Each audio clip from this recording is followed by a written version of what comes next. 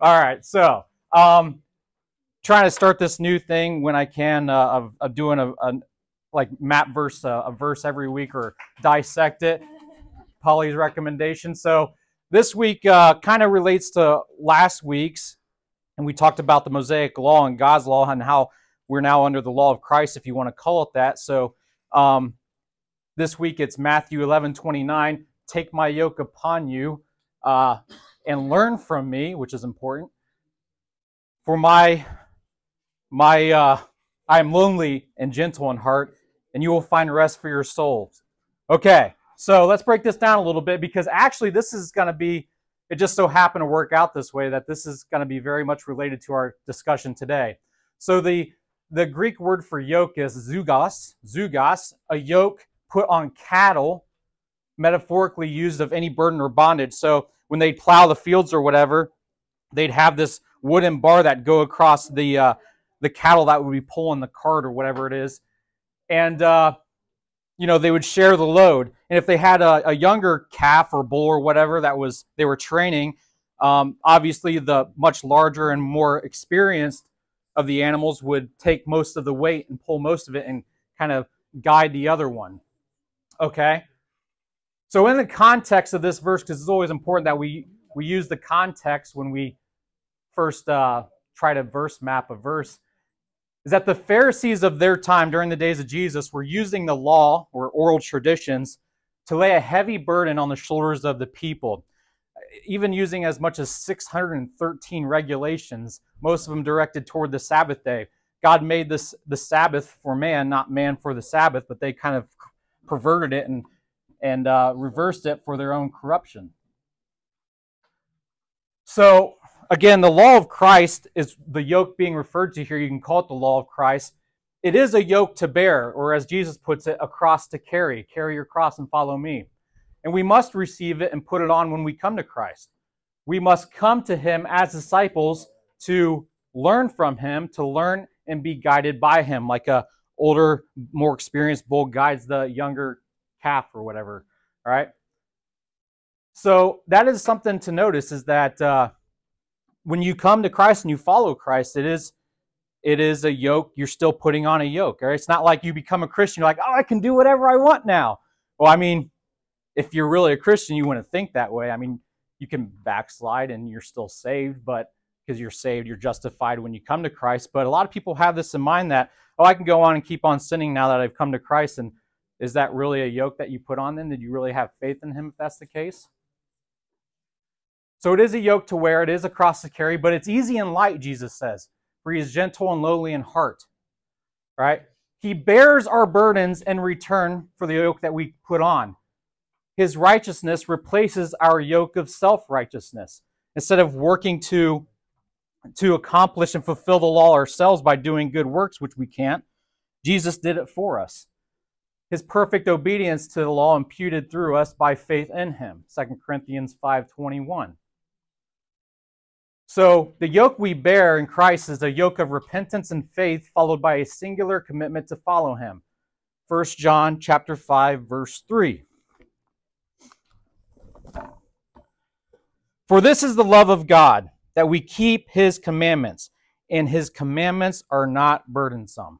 All right? Obviously, we're not perfect. We're going to drop our cross, but the righteous man or woman drops his or her cross 12 times a day and picks it back up and keeps on walking, right? So when you throw it and you're like, all right, I'm done. All right, now we got a problem. Perseverance is important. If at any time your soul isn't finding rest in Jesus, there's something wrong. There's something wrong there. It could be demonic oppression. Christians can't be possessed, but they can be oppressed. Okay? Could be weak faith. Regardless of what it is, pray and ask him for his help. That's what he wants. Read his words. So we cannot earn our salvation through the heavy yoke of good works or keeping Old Testament law, but by the grace of God, Jesus fulfilled overbearing Old Testament law for us. He does the work in us for our sanctification, our growth in him. And we're going to talk a lot about that during today's lesson. So that word yoke is repeated in Acts with Luke writing Acts. Now therefore, and this is actually Peter talking, so Luke is quoting Peter. And the context is they were arguing over circumcision and the law of the Old Testament. And so Peter says, now therefore, why are you putting God to the test by placing a yoke on the neck of the disciples that neither our fathers nor we have been able to bear? But we believe that we will be saved through the grace of the Lord Jesus, just as they will. Okay? So some of this will come up in today's lesson. Just awesome how that works out. And I guess the bottom line here is there's nothing you should do other than lean more on Christ. Okay? Matthew 18:3. That's going to be like the underlying theme of today's lesson, leaning more on Christ. So this is actually verse 2. And calling to him a child, he put him in the midst of them and said, this is the words of Jesus, truly I say to you, unless you turn and become like children, you will never enter the kingdom of heaven. And that I mean, it's always a little, when you hear Jesus speak like that, like not entering the kingdom of heaven, oh no. It's actually pretty comforting if you understand it. Unless we are like children, and like children lean on their parents, they hold my hand, guide me in what's right, you know, I rely on you for everything kind of mentality, we will not enter the kingdom of God. So just lean more on Christ. Sounds simple enough. Not isn't always, but.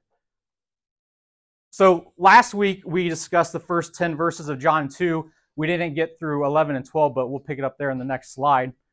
Just a quick, brief recap of last week. Jesus, his mother, and the disciples went to a wedding in Cana.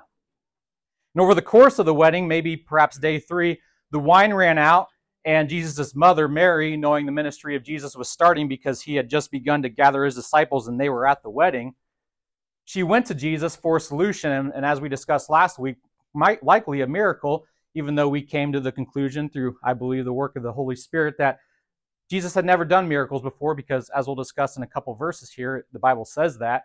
But our discussion with Tom and Trish and others, we came to the conclusion that if Jesus had done other miracles like healing the skinned up knee of his brothers, they wouldn't have such lack of faith that they showed later on in the scriptures, okay? So Jesus responds to Mary saying, woman, what does this have to do with me? My hour has not yet come. And this unveiled a new paradigm between the two in their relationship, from mother and son to Mary and the Messiah. And ultimately, Jesus can do nothing outside of his Father's will. His Father's will must be done. That is his will, to do his Father's will.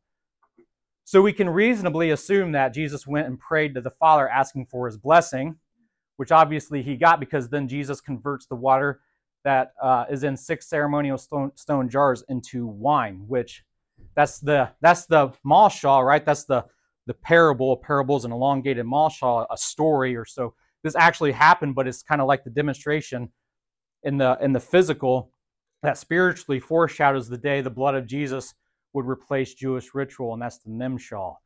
Okay?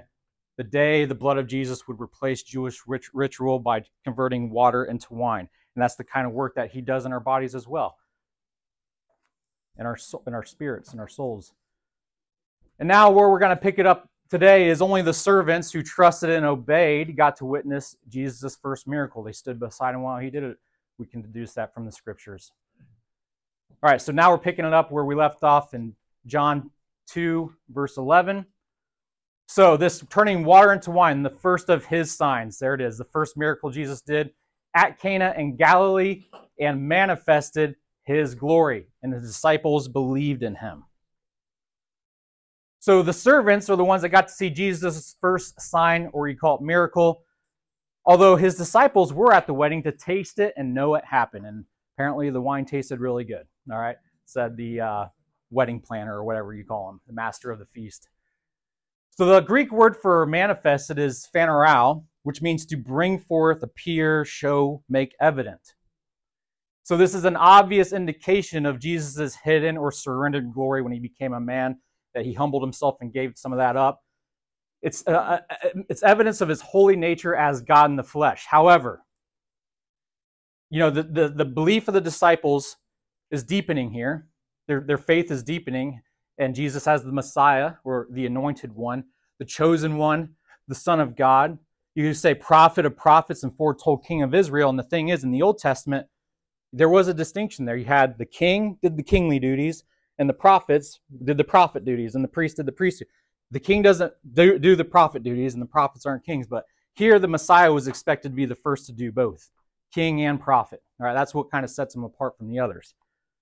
But did the disciples, even though their faith was deepening, did they truly have a heart that believed Jesus to be Lord God, King of the universe, as all their prayers began? In other words, was he God? And by all accounts, Scripture suggests later on that no, they did not yet. Even though they saw this miracle, they still did not have the faith to believe that he was God. Okay? Even Moses turned water into blood.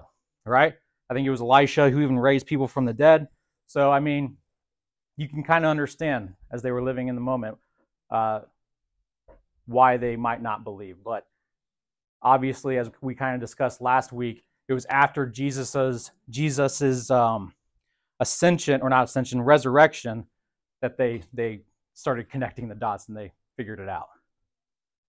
So next verse, John chapter 2, verse 12. After this wedding, he went to Capernaum with his mother and his brothers and his disciples, and they stayed there for a few days. So after this miracle, he relocates his family and his ministry really from Nazareth to Capernaum to set up the headquarters for his ministry. So the word that I want to focus on here is brothers.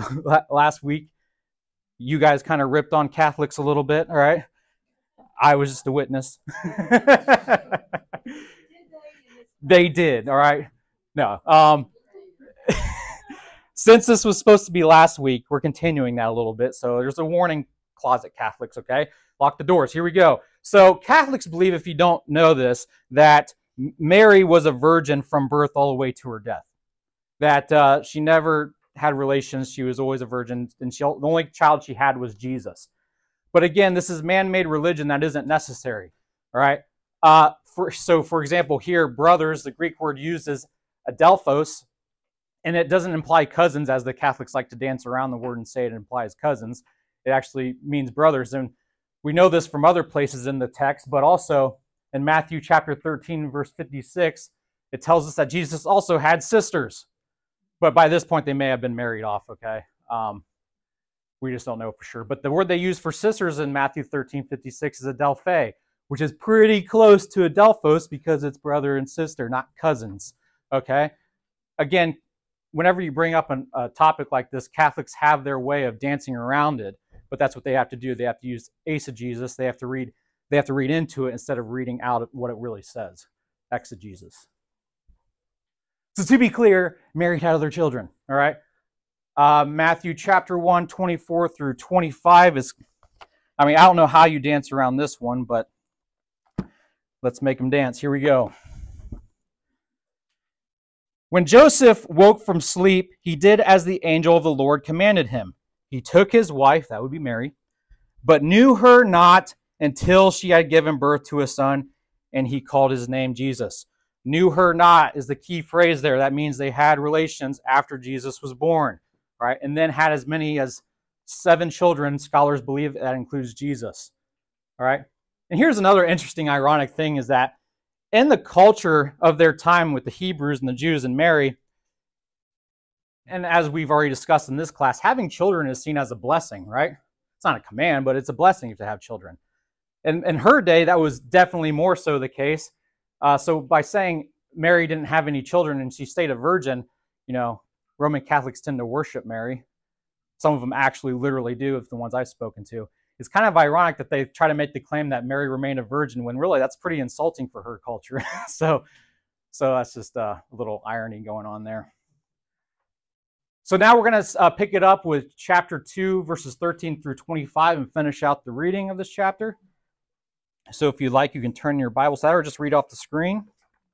It's on their sheet. And also, Polly hooked you guys up with a sheet. Okay, Jesus cleanses the temple. The Passover of the Jews was at hand, and Jesus went up to Jerusalem. In the temple he found those who were selling oxen and sheep and pigeons and the money changers sitting there. And making a whip of cords, he drove them all out of the temple with the sheep and oxen.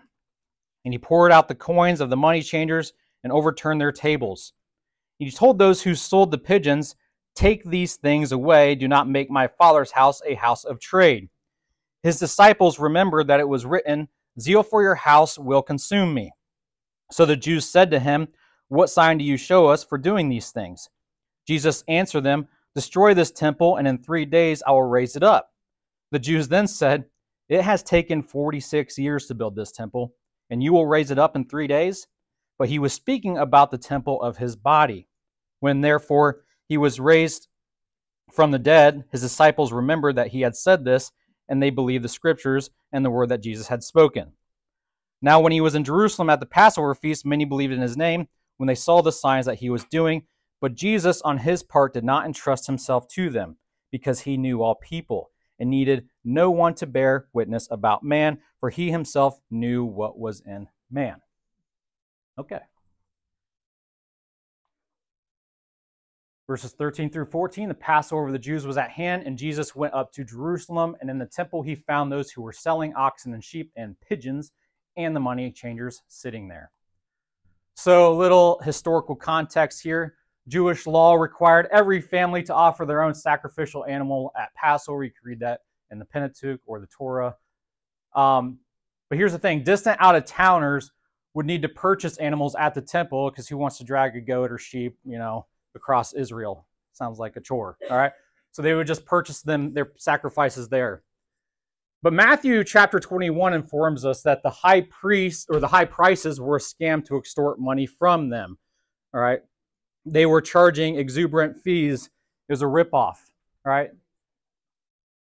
The money changers were there because everyone who attended Passover had to pay a temple tax equivalent to 2 days' wages, all right? So they were all getting taxed by Rome, but they were definitely getting taxed by these priests as well, by the Sanhedrin. And all temple purchases or taxes had to be paid with a special temple coin, which, of course, the money changers charge exorbitant fees for. So if you had, 1 denarius coin, all right, you wanted to trade that in, they would charge you to trade that in for a temple coin just so you could pay your taxes and stuff. Man, it's like stabbing them in the back and twisting that knife. All right, thank you. All right. So it is also possible that as many as 2.25 million Jews sometimes assembled in Jerusalem to keep the Passover. Do the math in your head like Tom's doing right now. That's a lot of coin, okay? He's shaking his head. Yep, I'm on it. So obviously, that's a lot of coin. Passover became a big business. And this big business became familiar. It became the way of doing things, all right? Were the Jewish people happy about it? Probably not. What are they going to do about it, Sin has a way of creeping in like that, of establishing a foothold and taking over. It's just the normal way of doing things now, all right? Until Jesus from Nazareth gets on the scene, ruins their party. And what worse still about all this is that this was all going on in the court of the Gentiles, which was preventing them from worshiping. All right. Not only were they stabbing them in the back, they were like stabbing God in the back, all right? Keeping Gentiles from worshiping like that.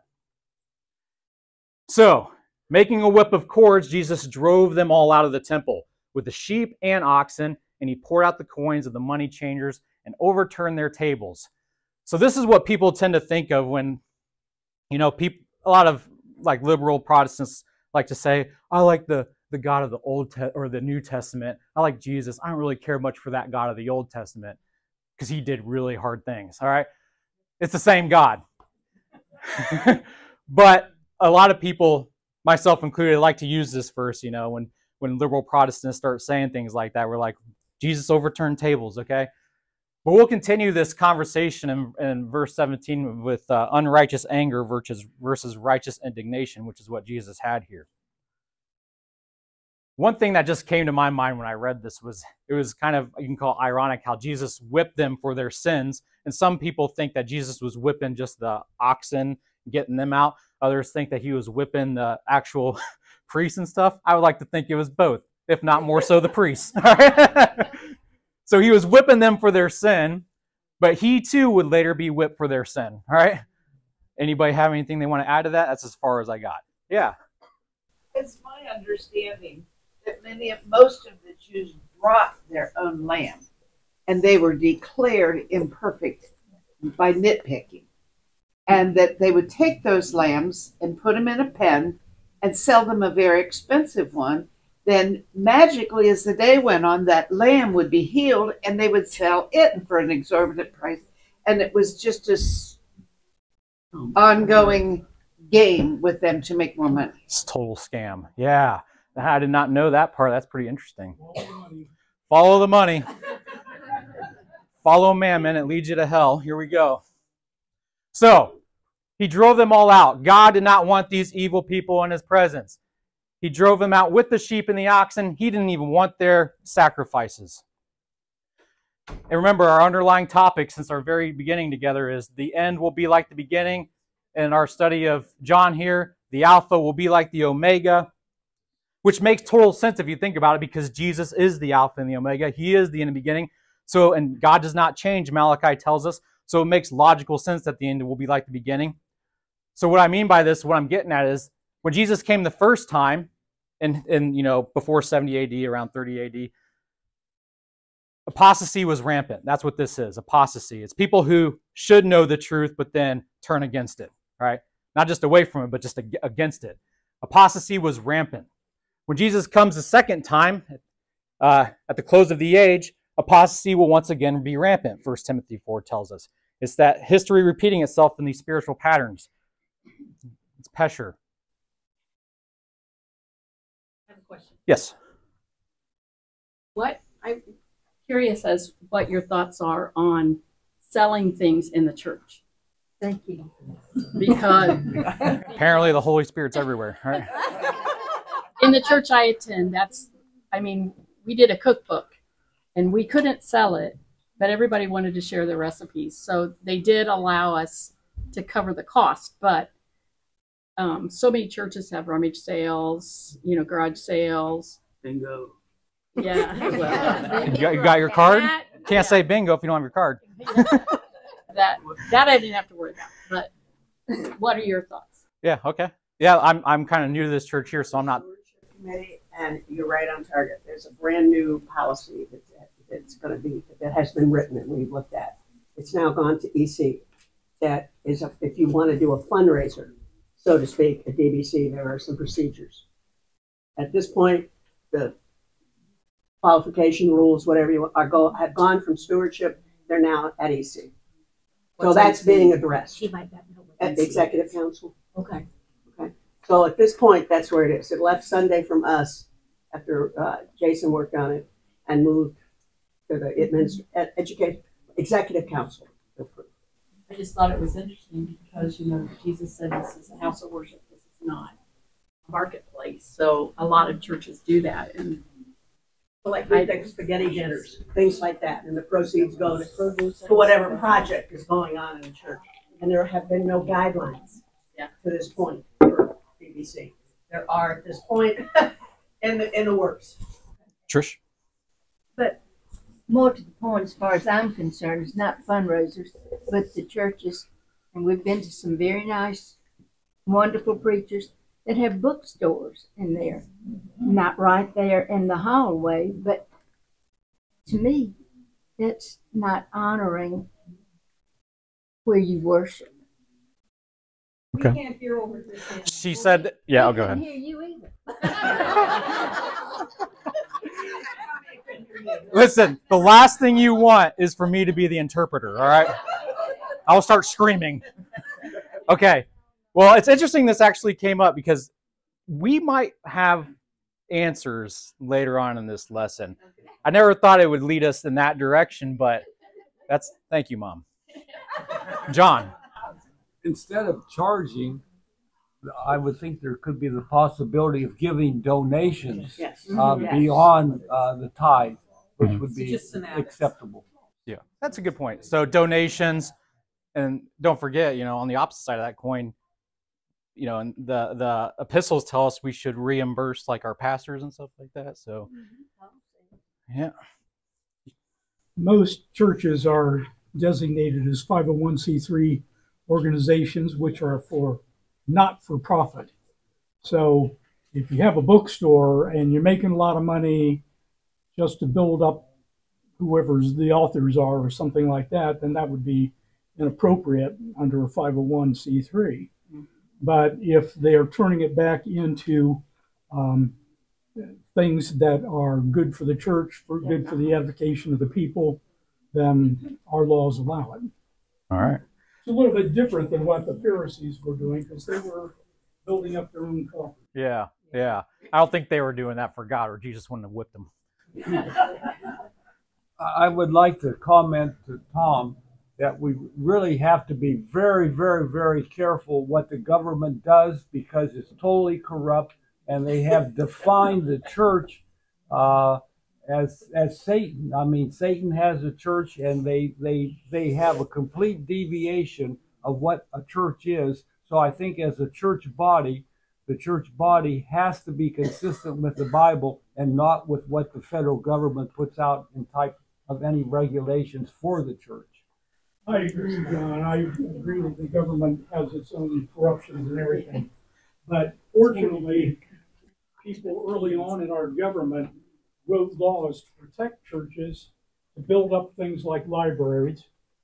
Teachers are allowed to do a certain amount of copying for their classes that would violate copyright laws under other circumstances. So our founding fathers were really wise, I think guided by the Holy Spirit, to make laws that protected the church and protected educational institutions. And we need to hang on to those things as much as we can, because if we lose them, we're going to lose a lot. Should we get the lawyer in on this? Are you just burning to say something, Carrie? What we need to get in here is JD. All right, this is. I feel useless right now. No, it'll be interesting to see what you guys have to say later on in this lesson if we get there. All right. Anyway, what were we talking about? Okay, so the end will be like the beginning. Apostasy in this time with Jesus' first coming, apostasy at his second coming. And we talked about last week how when Jesus speaks of the end times or the close of the age, he relates it in the rapture and a lot. He relates it to a traditional Galilean wedding, and the bridegroom literally comes in the middle of the night to get his bride to be and come live with them. He comes in the middle of the night. Jesus said over and over again, the bridegroom will come like a thief in the night. That is, while it's dark, when you have apostasy, when you have people who are blind to the truth and persecuting and evil and all this stuff. Polly, you have revelation? Behold, I am coming like a thief. Blessed is the one who stays awake, keeping his garments on, that he may not go about naked and be seen exposed. All right. Nobody wants that, okay? In the beginning, the end will be like the beginning. Jesus separated light from darkness. In the end, Jesus will separate the wheat from the tares and the sheep from the goats. And honestly, I was thinking about this the last couple of weeks. It's like it's already starting to happen. That separating is already going on. People are falling away. Not to name names, but Candace Owens just converted to Catholicism. Like, yeah, not to name names, but here's a name. It's like you can start seeing this whole separation going on, but at the end of the tribulation, it will literally happen. We'll have a light from darkness event. All right, so verse 16, and he told those who sold the pigeons, take these things away. Do not make my Father's house a house of trade. So John's gospel begins with a miracle conversion, the water to wine at the wedding of Cana, then moves directly to a work of cleansing here with the cleansing of the temple. And this order is how Jesus always works in people. And pigeons were sold to the poor because, a lot of them couldn't afford a lamb for sacrifice. I'm sure the pigeons themselves were sold for a heavy fee, okay? Leviticus 5:7 tells us that. And what you can take from this is that no matter how little a believer has or owns, he or she always has something to be thankful for and even give to God. Even if you have no money, you can give him your time, all right? It's that whole widow with the 2 pennies thing, giving her 2 pennies. Do not make my Father's house a house of trade. So we spoke about the Babylonian spirit before, basically the spirit of the age. The metaphysical people would call it the zeitgeist. It's when the dispersion at Babylon happened, that evil wickedness spread out throughout the world. All right, made its way into Eastern Asia and India, which then during the Crusades, those soldiers picked up like bead counting and stuff, and that made its way into Roman Catholicism. It's like it was its own judgment for doing that. But The Babylonian spirit has taken root in the hearts of man in place of God in this temple, what's going on right now. They were worshiping man's way of doing things by making it this market, a house of trade, a worship of mammon, a worship of money, a worship of humanity. Again, their way of doing things. And if it's in place of Christ, it is the Antichrist. It's as John says, it's a form of Antichrist. Many Antichrists are out there. And Satan is always the puppet master behind the Antichrist. Okay? This history repeats itself until its fulfillment at the close of the age with Babylon the Great. Remember, it will be a system, it will be a political government with false religion, but also there's an economic side to it, and that's how you get the mark of the beast and 666 and all that. All right, those who do not denounce their faith in Christ will not be able to trade and stuff like that. So here you can see that spiritual pattern of history recapitulating. So, verse 17, Jesus' disciples, remember that it was written, zeal for your house will consume me. So this is a reference to Psalm 69:9. That's literally what it says there that Paul writes. The word for zeal is zelos, passionate, excitement, or fervor of spirit. In this context, it's like an intense jealousy, righteous, intense jealousy. So again, in context, the literal meaning is David wrote this verse in Psalm 69 because he was being persecuted for his faith in Jesus or in God, and very much wanted God to prevail against the wicked people who were coming against him. And I used a capital H for him because really against those who were coming against God. David saw himself as a man of God. He just wanted to do God's will. So if they are coming after David, they're coming after God. So really he had an intense jealousy for God in this regard. And the deeper meaning behind it still is that God's Spirit obviously wrote this through David. And the Spirit, what it was implying or intended here, was prophetic. It was prophetically writing through David in light of Jesus' future clearing of the temple, which is why John here mentions back to it. So God's Spirit, the same Spirit that was in David, that's in Jesus, because he was already baptized at this point, had the same zeal in both situations. Jesus, like David, felt intense jealousy on the behalf of God when those around him were acting against him. Again, capital H, against God, and you can say against Jesus. This righteous indignation pleased God when it was demonstrated through, I don't know how you pronounce it, but Phinehas, that's how we would pronounce it in English, in Numbers chapter 25. I mentioned this before a couple weeks ago, but let's read it together. And then if you have any comments, the floor is all yours. All right. Numbers 25, 1 through 11 here. So this is when Israel, they know what they're supposed to do. They know right and wrong to a certain extent. They're getting God's law, but then this Baal worship makes its way in. So chapter 25, while Israel lived in Shittim, the people began to whore with the daughters of Moab. These invited the people to the sacrifices of their gods, and the people ate and bowed down to their gods. Here we go. So Israel yoked, we talked about yoked earlier, yoked themselves or himself to Baal of Peor, and this anger of the Lord was kindled against Israel. And the Lord said to Moses, take all the chiefs of the people and hang them in the sun before the Lord, that the fierce anger of the Lord may be turned away from Israel. And Moses said to the judges of Israel, each of you kill those of his men who have yoked themselves to Baal of Peor. And behold, one of the people of Israel came and brought a Midianite woman to his family in the sight of Moses, in the sight of the whole congregation of the people of Israel, while they were weeping in the entrance of the tent of meeting. When Phinehas, the son of Eleazar, son of Aaron the priest, saw it, he rose and left the congregation and took a spear in his hand and went after the man of Israel into the chamber and pierced both of them, the man of Israel and the woman through her belly.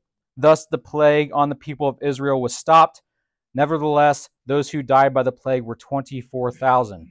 And the Lord said to Moses, Phinehas, the son of Eleazar, the son of Aaron the priest, has turned back my wrath from the people of Israel, and that he was jealous with my jealousy among them, so that I did not consume the people of Israel in my jealousy. All right, it's that righteous indignation on behalf of God. So a general rule of thumb, a lesson you can learn from this is anger is sin when it stems from personal pride. But it's righteous indignation when you're angry because you're angry on behalf of God, like Phinehas was. Don't stab anybody, but right, we're all clear on that. I have a question as I'm reading the Bible for the year, and I'm in the Old Testament, and thousands and thousands of people keep getting killed. Does anybody have an explanation? It seems terrible, and I don't know. 10,000 are killed here, and so on and so forth. Right. Yeah. Anybody want to chime in before I say anything? Right. Like, it goes back to that whole, I don't like the God of the Old Testament as much as I like the God of the New Testament. Well, we've spoken about several times throughout the last few weeks of God has a way of, God reveals more of himself over time. And we're going to talk about that today, about how you grow in the knowledge, that spiritual growth. That's just the way he works. Like when he, at the burning bush, when he revealed his name to Moses, they didn't have that before, but then he just revealed something huge about God. That was the first thing I was led to when I was doing my own personal study of God, is just learn his name. And now, man, something was unlocked when I learned that. And I learned so much just from that, Polly. God was cleansing. Yeah. Remember, God's a teacher. All this stuff from Genesis 1:1 is to teach. He even had us in mind at this time. This is all for, it's a teaching lesson, okay? In part, yeah. Well, you think he's killing off tens of thousands of people, men, women, and children. And even today, he's not necessarily doing that. We never learned the lesson through the mass murder of individuals. Right. So. Right. All right. I'm sure this will come up again. Anybody else have something they want to say? Okay. 18 through 21. So the Jews said to him, "What sign do you show us for doing these things?" Jesus answered them, "Destroy this temple, and in 3 days I will raise it up." The Jews then said, "It has taken 46 years to build this temple, and you'll raise it up in 3 days." But he was speaking about the temple of his body. So the Jews, which is in reference to actually religious leaders, if you really dig into that word, they don't just mean carte blanche, all the Jews. The religious leaders of the Sanhedrin asked Jesus for proof, or through a sign or a miracle, of his God-given authority to wreck the outer court of the temple where they were doing these things, which in a way is a half-honest request, but we'll address that here in a little bit. So Jesus, as God does, answers in a profound way that the wicked would have no chance of truly understanding, all right? Blinded by their own wickedness, self-righteousness. The Jews thought Jesus was saying, "I will destroy this physical temple here in Jerusalem and prove my authority by rebuilding it in 3 days. That will be your sign." And the reason they responded this way, like, "Oh, you're going to raise it in 3 days, it's taken 46 years, is because from Josephus, the secular historian, we know that when the temple, when these renovations were complete, at one time, 18,000 men were basically laid off. Oh, that's a lot of manpower, almost a half century of work. And they're like, "You're going to do it in 3 days by yourself? All right, let me get a lawn chair. I got to see this." But what Jesus was actually saying was, "You will kill my body, but in 3 days, I will bring it back to life. This will be a sign of my authority." And Jesus, as Yahweh, Old Testament, as I am, what that really means is he's self-existent. His life depends on nothing because he is life. He is Zoe. So he could do this. Jesus could do this. And if you look into it in the New Testament, you'll see and you'll learn that all three members of the Trinity were involved in raising Jesus from the dead. So there's some verses for you to read. God is one God in three persons. All were involved. Jesus signaling that he was now the temple in which God lives among men, and he still is. Ephesians chapter 2, verse 19 through 22. "So then," Paul writes, "you are no longer strangers and aliens, but you are fellow citizens with the saints and members of the household of God, built on the foundation of the apostles and prophets," Old Testament, "Christ Jesus himself being the cornerstone, in whom the whole structure being joined together grows into a holy temple in the Lord. In him, in Christ, you also are being built together into a dwelling place for God by the Spirit." And this very act of temple cleansing that Jesus is doing, ironically enough, was actually the sign that these Jews were looking for but were too blind to see. And that's in Malachi chapter 3, verses 1 through 3. "Behold, I send my messenger, and he will prepare the way before me," obviously speaking of John the Baptist. "And the Lord whom you seek will suddenly come to his temple, and the messenger of the covenant in whom you delight. Behold, he is coming, says Lord of hosts. This was fulfilled in his first coming. But who can endure the day of his coming? Now speaking of second coming, and who can stand when he appears? For he is like a refiner's fire and like a fuller's soap. He will sit as a refiner and purifier of silver, and he will purify the sons of Levi and refine them like gold and silver, and they will bring offerings and righteousness to the Lord. So, Pesher interpretation. This is both first coming and second coming. It's like a foreshadow of the refining he's going to do with the millennium here. If they would have known, this is what if their eyes were open, they would have known this is what they were looking for. This was the very sign itself was Jesus cleansing the temple. But again, they were blind to seeing it because of their wickedness. Polly, do you have Matthew 16:4? An evil and adulterous generation seeks for a sign, but no sign will be given to it except the sign of Jonah. So he left them and departed. All right. An evil and adulterous generation seeks a sign. Obviously, they were pretty evil. And we're going to talk about this here in a slide or two about that seeking a sign thing. But here, this is kind of expanded upon with Matthew 12 and what Jesus meant when he said, nothing but a sign of Jonah will be revealed to them. So verse 38, then some of the scribes and Pharisees answered him, saying, Teacher, we wish to see a sign from you. But Jesus answered them, an evil and adulterous generation seeks for a sign, but no sign will be given to it except the sign of the prophet Jonah. For just as Jonah was 3 days and 3 nights in the belly of the great fish, so will the Son of Man be 3 days and 3 nights in the heart of the earth. So even in Jesus' response to them was like four-dimensional thinking. Like it's the sign of Jonah that he's very consistent about. I will raise up in 3 days, the sign of Jonah. You'll see that sign, okay? Any comments or questions? Okay. No one's passed out yet. It's kind of hot in here, right? All right. When therefore he was raised from the dead, his disciples remembered that he had said this. They believed the scripture and the word that Jesus had spoken. So the disciples themselves only obtained this deeper understanding after the resurrection. Okay? But they believed the scripture. They were starting to put two and two together a little bit. And the scripture they're referring to here is likely Psalm 16, verse 10, that was enhancing their beliefs, that was growing them in the spirit here. Psalm 16:10 is, for you will not abandon my soul in Sheol, and let your Holy One see corruption. So their faith increased with their knowledge of the truth. This is called spiritual growth, the process of becoming more like Jesus. We refer to it as sanctification. And even Jesus himself, having humbled himself, had to grow in wisdom, Luke 2:52 tells us. So the question for today, one of them, is how do we do this? How do we grow in our faith? Now I'm going to see if any of you really did pass out. How do we grow in our faith? Slowly. Slowly. Very slow. It's a slow journey. What's that? I thought I heard something. Line upon line, principle upon principle. And you know, when Jesus talked about destroying this temple, I know that signs were abstract, but they were also traditional with the Jews, and maybe this was an abstraction they just didn't have. You wouldn't talk to young children about the temple and mean anything but the building. Right. And so I wonder if it was their thought process level. Okay. John? I would say that the best way to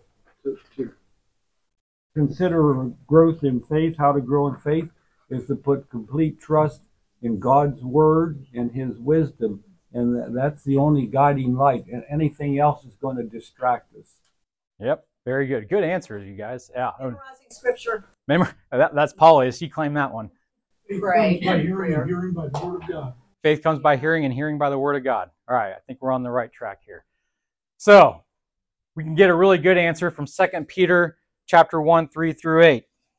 His divine power has granted to us all things that pertain to life and godliness through the knowledge of him who called us to his own glory and excellence, by which he has granted to us his precious and very great promises, so that through them you may become partakers of the divine nature, having escaped from the corruption that is in the world because of sinful desires.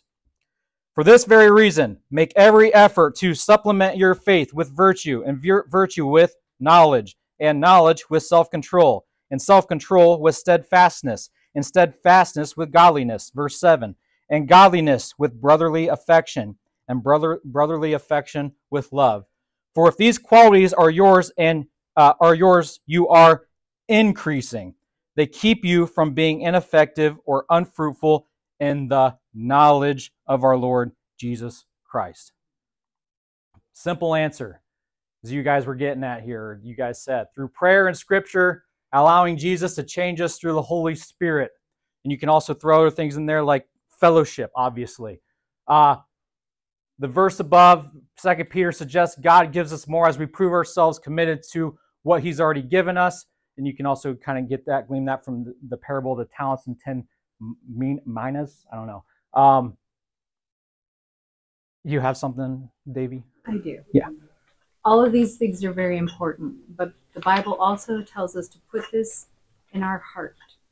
And you can dissect that one by saying he's telling us to put it deep inside of us, because things can take away our hearing, our vision can go, our mind can go. But if it's deep in our heart, it will always stay there.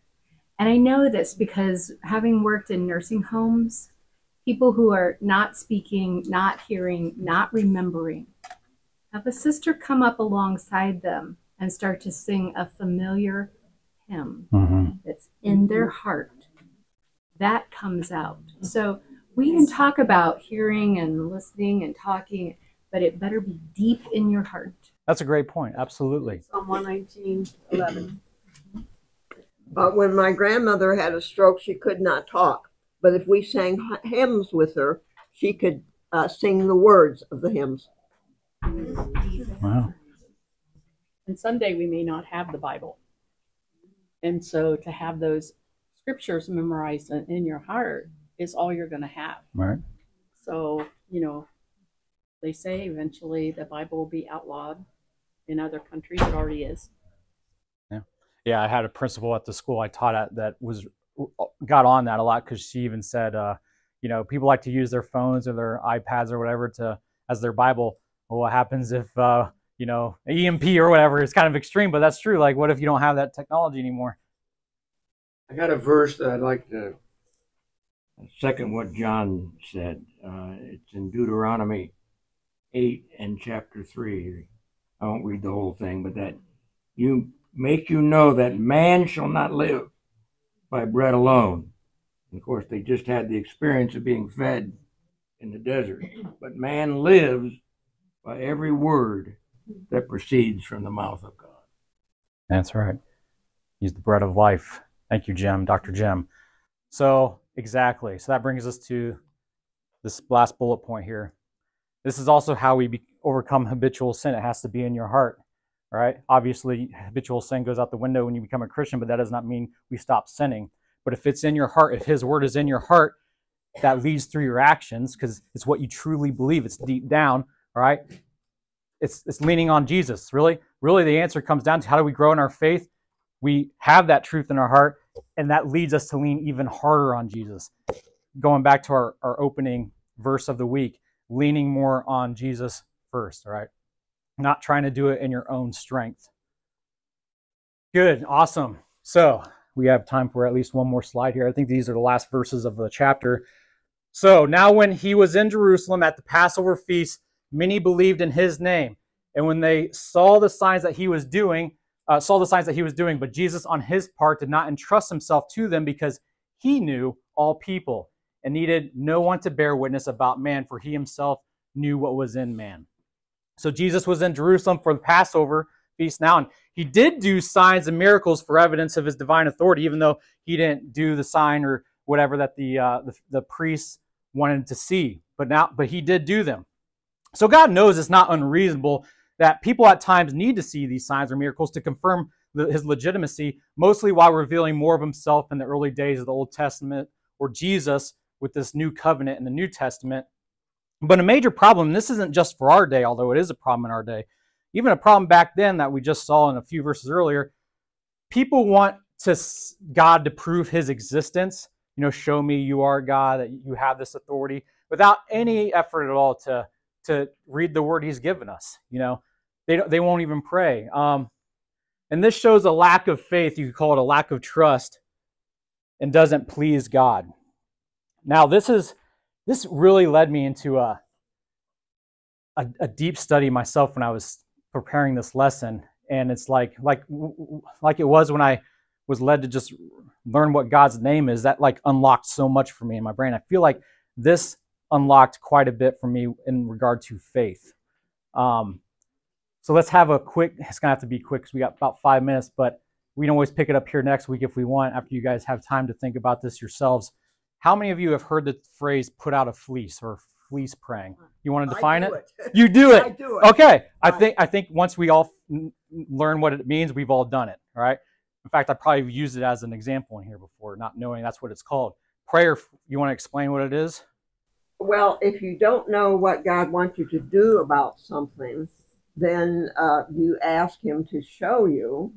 And sometimes the description there, the person had a specific request. I'll put the fleece out, and if it's wet and the ground is dry, and then the next work, either vice versa. But we can ask for more help and something that we should do. So this stems back from Judges and Gideon, who wanted to make sure he was going to do God's will. Thing is, God, in the form of Jesus, pre-incarnate Jesus, the Christophany, already did a miracle to prove who he was to Gideon by burning the sacrificial meat he put out before him. But then later Gideon's like, I just want to make sure, God, that I'm doing your will. So if I'm in your will with what I'm going to do, put out this fleece. I'm going to put out this fleece before me and make it damp, as June was saying. And in the morning it was damp, but the ground was dry, just like he requested, and he wrung it out, and it filled up a bowl. And then it wasn't enough. He was like, okay, God, now, just to confirm that's really you, now make the ground damp and keep the fleece dry. So the exact opposite. And that was the case. And God, if you read these verses, you'll see God didn't get upset by it. Well, for instance, if you're wondering, does God want me to take this job? You might say, Lord, if I'm offered such and so, I will know that this is meant to be. And if that doesn't happen, then I will think that you're answering the other way. That was the exact example I was going to use. So if let's say you're in this conundrum and you're like, I don't know if I should take this job or not. Is this God's will? I've read through the Bible. I just don't know, God. So show me a sign or whatever. Open up the door, or close the door if it's not supposed to happen. Just make it known to me that this is your will, because I don't want to step outside your will. I think we've all prayed prayers like that before, right? So I also want to look at here Joshua 9:14. I'm in Joshua now in my own personal study time, and it just so happens this is the verse I came across the morning I started digging deep into this. And it says, in the context, it was the Israelites under Joshua. They were invading Israel now. They crossed the Jordan, and yet one town or community that they were supposed to conquer, because they were supposed to kill everyone, right? One town came up and deceived them and said, we're actually foreigners from far away. Make us your servants, make a covenant with us. So they did, but they didn't seek the counsel of God first to know that they were being deceived. And so the lesson I took from that is, don't make such hasty decisions without seeking God's counsel. But then when I looked into this whole prayer fleecing and what Gideon did, he wanted to know God's will. But from what I've researched, a lot of theologians show that as a lack of faith, because he already had proof from Jesus, and it just wasn't enough. He wanted more evidence, more. God, prove to me this is your will. That's some weak faith there that Gideon was showing, ironically. We don't typically think of that when we think of Gideon. So, is it wrong to put out a fleece? Theologians and Bible scholars today, from what I've gathered, seem to think, yeah, it's wrong to do that. And that shocked me, because I think we've all done that. God, show me your will. But the way they look at it is, by depending so hard and not knowing what God's will is, it's like showing a lack of faith almost in some way. And what I think is, I don't really agree with either camp. I kind of think it as context matters, right? So we shouldn't test God as Gideon did. You know, God shows us a sign, and yet we still have in our lack of faith, we still want more just to keep proving it. But at the same time, if you're asking, you know, God, I have this job here. I don't know if it's what I should do. I've read through the scriptures. I prayed on it. What do you want me to do? I honestly have no idea. But then you pray like, God, open up the door, close the door, but I'm going to take this job. And I'm just going to have the faith that no matter what decision I make, you will use it for your glory and your ultimate purpose. I think that shows a huge... Why would you use old covenant methods to communicate with a new covenant God? Exactly. Right. Exactly. In Psalms, it tells us that God speaks to us in our sleep. And when Tom and I would have a discussion and not be able to make a decision, he thinks like a man and I think like a woman. And that's, you know, that's normal, you know? Is it? But we would just agree that we would ask the Lord to show us. And in the morning, we would just agree. Whatever it was, my thought would go away, or his thought would go away, or it would be totally new. But God does speak to you in your sleep, and he gives you really peace with decisions. And so we just learned to do that. Yeah. When God has a door open before you, you can trust him to either close the door or leave it open. Often if he closes the door, he opens a window, and you can find another way where he wants you to go. I kind of go with Proverbs 3, verses 5 and 6, which say, trust in the Lord with all your heart, and do not lean on your own understanding. In all your ways acknowledge him, and he will make your paths straight. Exactly. So, thank you guys. Man, I wanted to talk about this a lot more, but we can pick it up here next week. But I do want to read these verses before we go, just so you can give us all something to chew on. So I think it would be, I don't know if wrong is the right answer, but to just pray, God, I'm not making any decision until you show me what you want me to do. I think that shows a lack of faith. But if you say, you know, I trust in you, no matter what decision I make, I know you're going to use it for, I think God appreciates that, because that shows a stronger faith. But I want to read Romans 14:23, and then 1 John 3:21. And I want you guys to kind of chew on this. And then when we pick it up here next week, if you have anything you want to... Okay, you've added those notes, right? These are... You've added new ones. Yeah. So I have to get this out to Polly on Wednesday so she can get it for you guys. But my study does not stop. So that's why it's different than what's in your notes, okay? Romans 14:23. But whoever has doubts is condemned if he eats, because the eating is not from faith. For whatever, not just eating, whatever does not proceed from faith is sin, right? That can be kind of hard one to chew on. So just chew on that if you want. But let's end it with some really good news here in 1 John 3:21.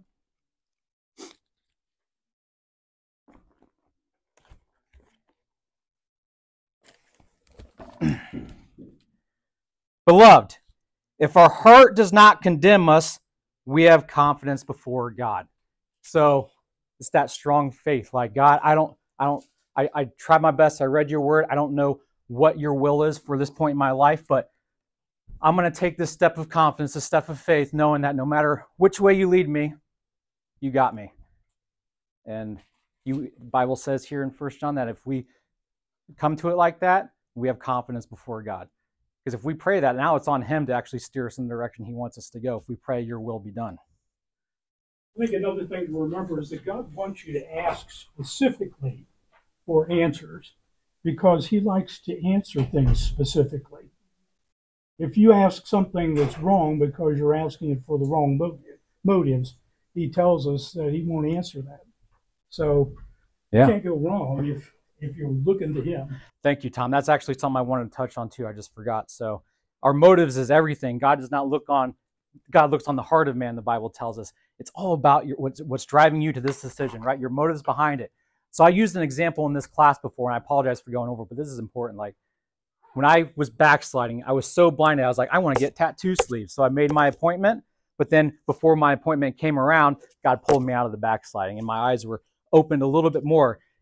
But they weren't opened all the way because I was like, God, I don't know if you want me to do this, but close the door if you don't want me to. And like Gideon, he closed the door. I said, now confirm it for me. He did it again.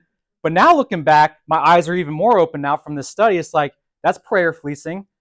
And knowing what I know now, what was my motivation for asking for that? Why did I want to get tattoo sleeves? That had nothing to do with God. I was backsliding.